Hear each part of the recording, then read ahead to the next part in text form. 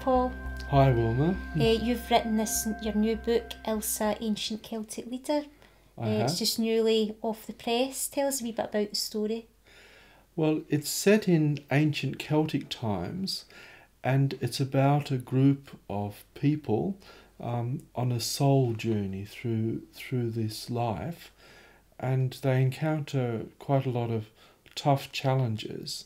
But it's set in a very spiritually orientated environment where there's a belief in the earth spirit and where people really attune to more subtle energies and guides and all sorts of things like that. So it's a very interesting story, and it's one that I really enjoyed writing, and I'm very hopeful that people will enjoy reading it. And I know you've read it. Yes, I have read it. I enjoyed it very much. The main character, Ilsa, it's actually from her point of view, that the story's written from her perspective. Yes, that's correct, yes. But I really enjoyed it, and I thought it was a very powerful and emotive book as well. One of the things that I like very much the cover of it. And, it's got the Stonehenge, I guess, but it's like it's kind of dripping down like into the mists of time. So I'm very pleased with the publishers, what they've done with it, really, with Balboa Press, making it into a really lovely looking book. So, and so tell us a wee bit about your inspiration behind writing it. Well, it did come from a past life of mine that I was exploring probably about 12 years ago, and I did a few sessions on it, and then I just put it to one side and didn't do anything about it for some years. And then about 6 years ago, well, it was actually Catherine, my partner, gave me she got some guidance about me writing about this, and it came at a time when I was at quite a low point in my life. And to write about Ilsa, who's such a strong and positive character, was very, very therapeutic. And I feel there's a lot, in her character and in the character of the others in this book, where people can maybe learn things and perhaps find strength for themselves as well. That's certainly one of my hopes that I have for it.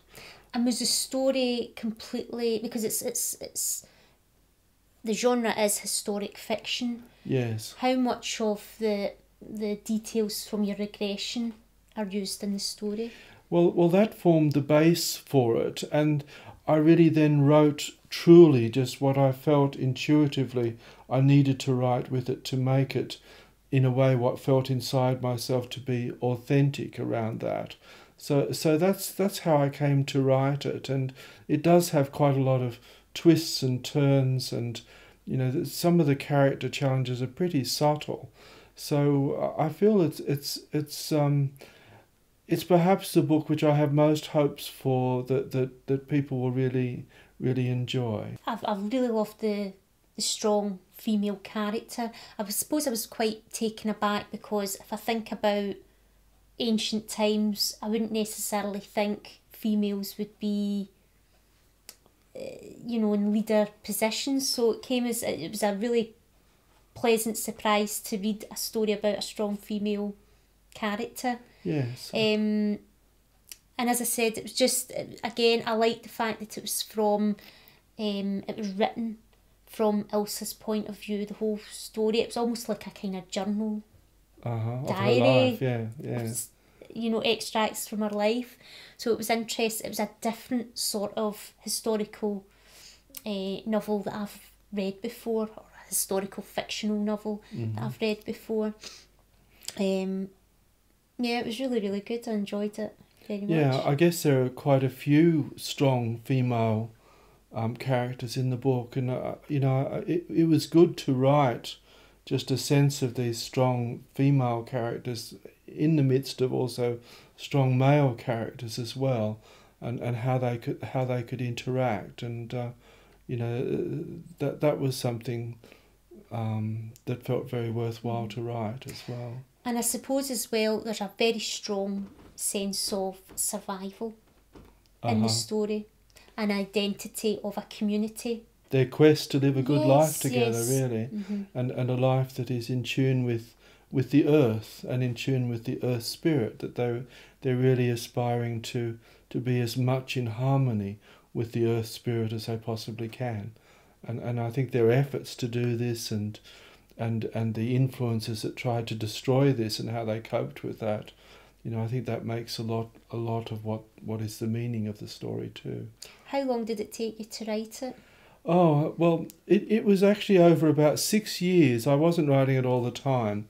And I did a few different drafts, and I had to just really go over it in the last couple of years just to refine it and improve it in different ways. So yes, it was a long-term project, much longer than any of my other books. But I feel it's been very worthwhile in the end. And what has been your response? Well, it's still early days, and I'd love to promote it and get lots of people out there reading it. But the response until now has been very, very positive. I think any person that's read it so far that's given me feedback has been very appreciative of it. So I hope that will continue. What's your plan for Ilsa? Well, I would like to promote it at different Mind, Body, Spirit festivals and with any people that I meet. I'd like to find outlets for it in different countries, including America, if I possibly could.